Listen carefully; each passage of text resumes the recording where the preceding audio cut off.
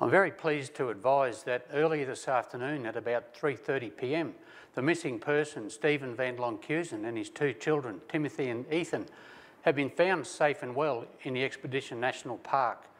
Our advice is that a local farmer went out searching on his motorcycle this morning into the park area. After searching all day, he came across Stephen and his vehicle, which had become bogged on a road up in the national park.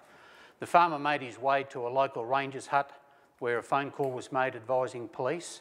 We currently have police officers from Taroom making their way the 140 kilometres up to the National Park hut, where they will retrieve Mr Van Loncuysen and the two boys. We are advised that they are safe and well, although a little bit hungry, having not eaten for a few days.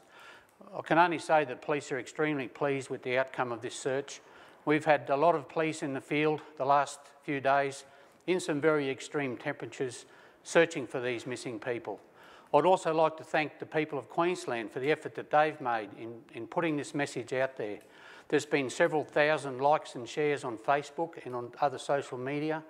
It just goes to show that when the community pulls together, we can achieve an excellent outcome. We're very pleased that Mr Van Loncuysen and his sons are both safe and well. The police are very pleased that this has come to a successful resolution. Thank you, everybody.